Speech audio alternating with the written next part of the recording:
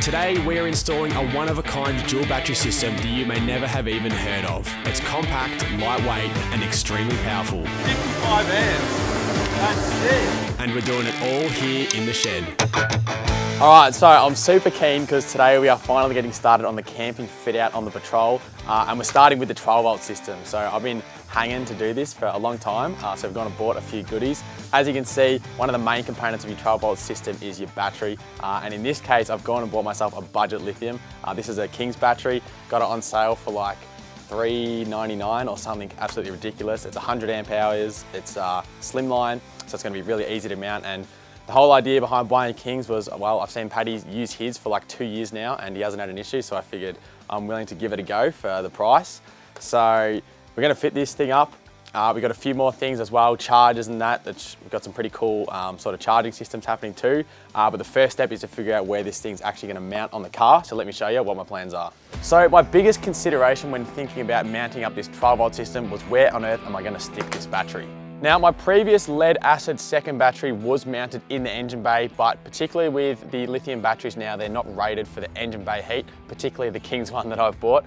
So I knew straight away that the engine bay was not going to be an option for mounting. Now, the next spot I considered was mounting it in the cab. Now, a lot of people with single cabs or dual cabs will manage to mount their battery behind the seat on the rear wall, but unfortunately in the old GQ, space isn't really at a luxury, and even looking at some of the thinnest batteries on the market, it just wasn't going to fit behind the seats. So straight away I knew that wasn't going to be an option. So the next obvious option, and a lot of people do this, is stick the second battery system in your canopy. Now, I will be getting a canopy for this ute very, very soon, and it does make it super easy to wire up and it keeps it all out of the weather. But in my case, I want to be able to lift the canopy on and off, and I didn't want that to also limit whether I had a 12-volt system in the car or not. I want it to be fixed on the car permanently so I can lose the canopy and still strap a fridge on the tray. And so in taking all that into account, a battery in the canopy just wasn't going to work for me. So after considering all that, I had to think to myself, where on earth am I going to stick this thing? And the only option, and realistically the best option, is to stick it up under the tray. Now, I've got a bunch of room under there, even with the plans for fuel tanks and water tanks that I do have. And so this was the perfect sort of battery to fill out that space, and it's one of the big reasons why I went for a slimline, because it tucks perfectly up under the floor, it doesn't hang down, and funnily enough, it fits perfectly between the rails that run widthways along the tray. It's like a super awesome fit. And so with that, it was the perfect spot to mount it. Now, the biggest thing to consider when mounting any sort of electrical appliance outside of your vehicle is that it's going to be exposed to all the elements, and that includes water, dust, mud, sand, vibrations, climate, all sorts of things. And this battery doesn't have ratings for any of those things. So me and Paddy sort of looked at it and were like, I reckon we can make this thing a bit more weatherproof. It appears that there's only one area in which water can sort of get in between the lid and the bottom casing. So as a precaution, we're probably going to run like a bead of silicone around there. Obviously, that may not fully waterproof it, but I don't really plan to have this submerged for, you know, more than the length of a small river crossing, ideally. And if the car was submerged above the floor of the tray for longer than that, then I've probably got bigger issues on my hands than what my $400 battery is doing. So with that being said, we're going to start making up some mounting brackets for this thing so we can get it fixed up under the tray. So let's get stuck into it. A huge benefit of lithium batteries is their reduced weight. This slimline battery only weighs about 11 kilos, and so I felt pretty confident in making a battery tray that could easily support it. I wanted to make sure that the tray was a snug fit around the battery, and this would make sure that the battery can't vibrate and move about once it's mounted. Something like that. I'm planning on using high gauge tech screws to mount the battery tray, as welding brackets to the ute tray without removing it would have been very difficult. Don't look at the welds too closely. What do they say? A grinder and paint makes me the welder I ain't. So with my somewhat average looking battery tray complete, we could give it a little bit of a clean up and a fresh coat of black paint, and it was ready to mount under the tray. Alright, so got the battery tray all painted up. It's not the prettiest in the world, but it is strong and it's going to do what we need to. It's going to hold the battery up under the tray securely. Before we chuck that in, the next most important part is the chargers. So in this case, I've gone and picked out some C-Tech chargers. So I've got the D250 SE and also got the SmartPass 120. Now these can actually be used individually or they can be used in conjunction, which is what I'm going to be doing. And when they're used together, it allows you to do, you know, all your smart charging, that sort of stuff, as well as doing it at a very high rate, which is the key sort of thing. So assuming your alternator and battery can handle it, these can charge it up to 140 amps, which is pretty nuts. Thinking about it, like if you've got a low battery, chuck the car on charge for an hour, happy days. But we'll show you exactly how that all works shortly. And I'm gonna be able to do so with the Victron Smart Shunt that I'm also gonna be using. And this is gonna allow me to monitor the current in and out of the battery off my phone, so we can see exactly what these things are doing once we've got them in the car. Now, it's gonna be mounted in the cab. I wanted to keep it out of the weather and just easy to access. So mounting it in the cab, hopefully on a 12-volt panel behind the seat. So that's what we're gonna make up now. There might be a little bit of stuffing around getting it to mount, but it should all fit in there nicely, so let's get stuck into it. So I wanted this panel to cover the whole width of the cab, and luckily there's no shortage of plywood in our shed, and so finding something sturdy but light was no issue. I had to notch the bottom of the panel to fit the profile of the floor. This was easily done with a few rough measurements.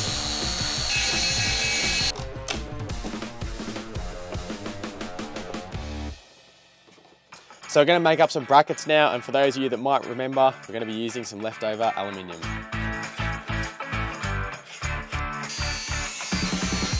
Because the panel is sitting on the floor of the cab, these brackets only need to hold it upright and do not need to support its weight. To secure the panel, I'd be using riv nuts into the inner layer of the cab.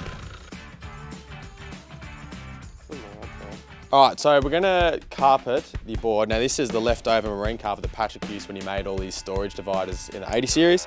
And we've got like, well, more than we need left, but yeah, pretty much a perfect amount. So we're gonna sit this essentially and just cut out. Should be pretty easy. To fix the carpet, we're using a spray adhesive that has worked really well on our projects in the past.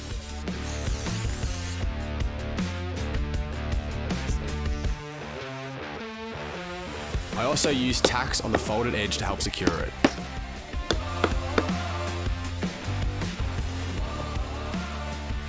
Very nice. All right, so I've just pulled the board back out of the Patrol, and I was just messing around with where all the electronic components are best gonna fit, because it is quite tight in there when I have the seat pressed up against the back of the cab. So what you see here is pretty much the best position that I've found for it. So the C-Tech chargers are just sat here on the side, sort of behind the driver's seat.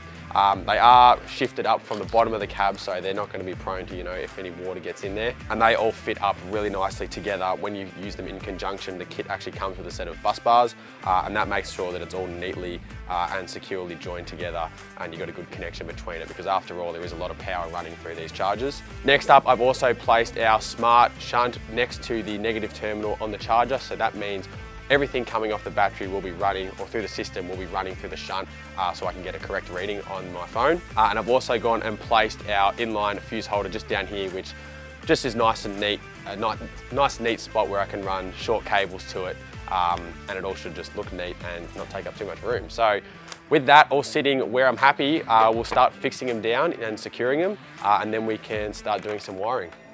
Now, with any 12-volt system, it's important you use the correct gauge wire and fuses. Most electronic components have a recommended wire gauge and fuse size, and it's important to follow these to keep your 12-volt system safe. If you're going to tackle creating your own 12-volt system yourself, make sure you use the correct size lugs, heat shrink, and a crimping tool to ensure a safe, reliable system well into the future. We also drilled and cut some pass-through holes in the board so that I can neatly hide the cable behind the panel. All right, so we've got the board wired up. I'm actually super stoked with how it turned out. It's obviously, there is a lot of cables to run, so you can only make it so neat, but I think we've done pretty well for how many cables we've had to run. Now the next step is pretty much, well, before we chuck this into the car, I really want to get the battery now mounted up under the tray so that we can start working out our lengths to run our cable from the batteries, both the starter and the secondary, into the panel. So we'll probably go and stick the battery up under the tray, and then we can sit this in there and then start running lengths, and then before we know it, it should be done. We placed the battery into its new battery tray and made sure to use rubber sheets on the top and bottom to dampen vibration and prevent wear. Then we could secure it under the tray. We then ran the cables from the battery itself through a grommet in the cab and behind the 12-volt board to be terminated at the chargers. For fusing the main connection from the starter battery to the CTEC, I'm actually using a mega fuse and I'm using a 300 amp one, which is what's listed in the CTEC manual. I finished off the last of the wiring and then we could secure the panel to the cab with the custom brackets made. And with a final tightening of all the terminals, we're ready to go. All right, so we've got our panel all mounted up to the back of the cab, that's all secured, and we've got all our components now wired up, and we've actually got a few lights flashing on the chargers. Before I throw the seats back in, I'm gonna run you through the sort of system in its entirety because as you can see, there's actually a little bit going on, so let me run you through it. So first we'll begin with these two chargers. Now you're probably wondering why on earth do I need two chargers in this setup? Well, let me explain. So this is the CTEC D250 SE. Now this is a DC-DC charger that takes power from your alternator. It can also take power from solar via the MPPT and outputs it to your secondary battery at a rate of 20 amps. Now connected to the DC-DC charger via these bus bars is the SmartPass 120. And what this does is allows the whole system to run current into your second battery at a much higher rate. So as you can see here, we've got an output to the secondary battery as well as an output for consumers, which is capable of being powered by either the alternator or the secondary battery. And coming off the chargers, I've got a DC outlet, I've got my solar input, I've also got a 6-way fuse panel, which I'm going to use to run accessories in the cab in the future. I've also got my Victron Smart Shunt, which is monitoring all the current coming in and out of the system. And most importantly, this whole thing is all fused. So with all that in, theoretically this system is capable of charging my secondary battery at 140 amps, which you might be thinking that's a way bit overkill for a 100 amp hour battery, but it's actually exactly why I wanted this system. For the style of camping I do, which I'm generally only in a place for maybe 2 or 3 nights at most, I didn't need that extra 200 amp hours of battery with all that extra weight, room, and not to mention cost, when I can drive to the next campsite for only an hour and charge my battery back to 100%. However, if you want to use this system to its full potential like I do, you've got to make sure the rest of the car's 12 volt is up to scratch. Now, when we first got it wired up, me and Paddy were doing some testing and we could only get 20 amps through to the second battery. And after doing a bit more testing and a bit of searching around, we quickly realized that we were actually being limited by the vehicle's factory wiring. Now, this alternator here is only rated at up to 70 amps, so instantly that's already a limitation of the system. But even worse than that is the cable that was coming off it and running to my starter battery. Both the cable size and the terminal were like way undersized, and as soon as we ran a new alternator cable to the battery, we instantly saw an improvement in our charging capacity. Oh! Let's go! Let's go! 55 amps. That's it. Let's do it. So that's your alternator maxed out. That would be your alternator maxed out. 110 amp alternator there. Oh, that is awesome. Also, never overlook earthing because that will affect your ability to charge at max capacity. Now, with all that sorted, let's pull up the Victron app and actually show you this thing working. All right, so we've got the Victron Connect app open, and as you can see there, we've got a few readings already on the display. We've got the voltage, we've got the current, we've got the power, we've got the consumed amperage, and also a time remaining value. Now, don't pay too much attention to that last one, as well as the state of charge, because these batteries are actually sitting at about less than 50%, so that has to be calibrated once we charge it. But for now, you'll be able to see that if I go to plug a phone in to this secondary battery port just out here, we're gonna start drawing a charge, so it's using about half an amp. So yeah, but it's pretty instant, works well, which is awesome. But I guess the next major thing we want to see is what happens when we actually turn the car on. So let's turn the ignition on. All right, so let's turn her over. It'll take a second for the charger to kick in once it registers a signal from the alternator. All right, here we go. All right, and straight away you'll see that at the start we've got 23.7 amps coming through, 24 amps. This will probably climb up a little bit. Now, watch what happens when I actually turn the revs up on the car. Obviously at idle, the alternator's not spinning that fast, but when I turn the revs up, we should see an increase in amperage.